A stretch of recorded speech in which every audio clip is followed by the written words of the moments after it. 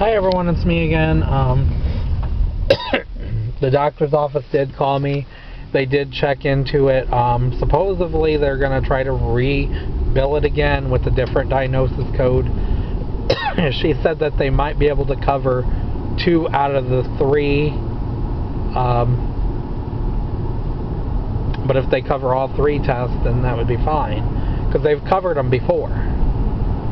But they've had to change the diagnosis code, so I don't know how they're going to have to do it this time.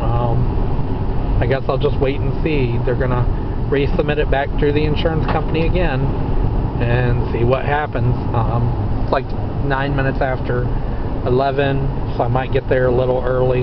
I was slowing down because I was talking to her on the phone from the nurse at the doctor's office. She said they're going to try it again and see what happens. So I guess I'll just have to wait and see. But I did call the lawyer to let him know I'm still having problems for them paying a bill, because the lawyer said if you have any problems when you had health insurance through that company and they deny to pay it, that to let him know. So I have that denial letter at home. And then I got other bills that they denied to pay.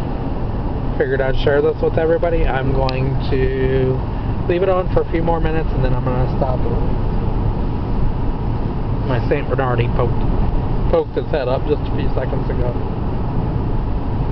But yeah, it's not a bad drive. Ooh, excuse me, overall.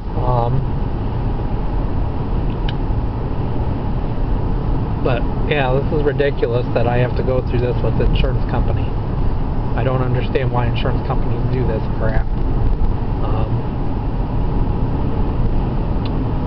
So this is kind of interesting to see that insurance companies don't want to cover what they're supposed to cover.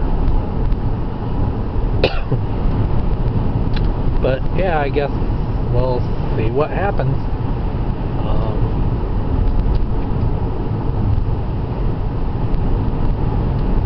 Well everyone, I'm going to stop right here. Please like, please subscribe, and I will talk to you guys soon. Have a good day. Bye.